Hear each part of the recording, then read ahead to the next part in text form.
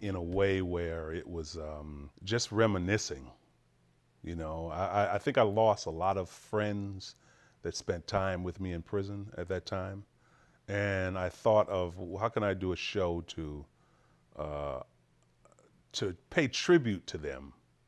Now, paying tribute to somebody in prison, well, but they were my buddies.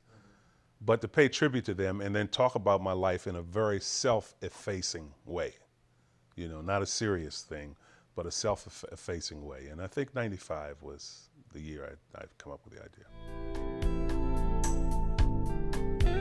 The thought process, although I never did the show in 95, 96 the way I had it in my head as a tribute to these guys, but however, it took shape and form as a kind of an inadvertent tribute to August Wilson, because I would do a lot of his stuff.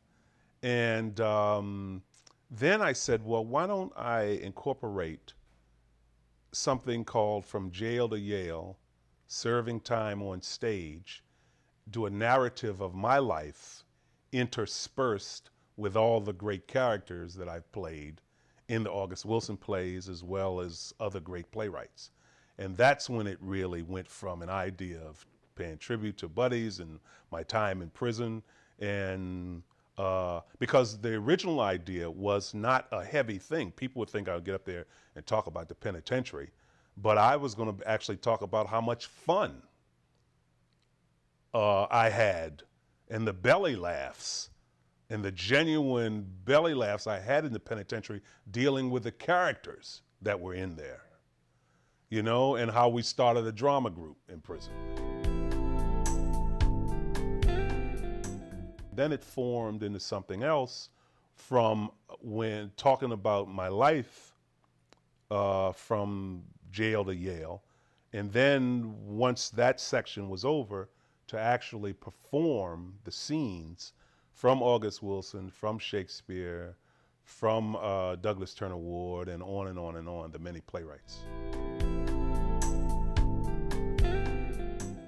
But the message in the piece, to me, is about perseverance, is about discipline and endurance. Now, without either of those three things, you don't go anywhere in life, you know. It's really aimed at the business person. It's aimed at the lay person. It's aimed at the everyday John who gets up and go to work.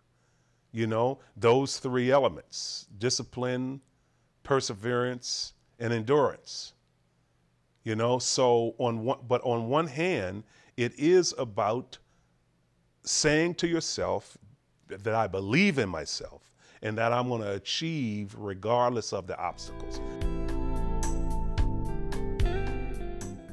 I like actually surprising white audiences and shocking black audiences when talking about Shakespeare, because they think it has nothing to do with us. However, one of, and arguably the greatest, but at least one of, in that particular period in the 19th century, one of the greatest Shakespearean actors of all time was an African American, Ira Aldridge, who left the United States in 1823 and went to the United Kingdom and then the rest of Europe, and was the toast of the European continent for the next 40 years. I just thought that this kind of show fit into a curriculum that the National Urban League was trying to convey or work on.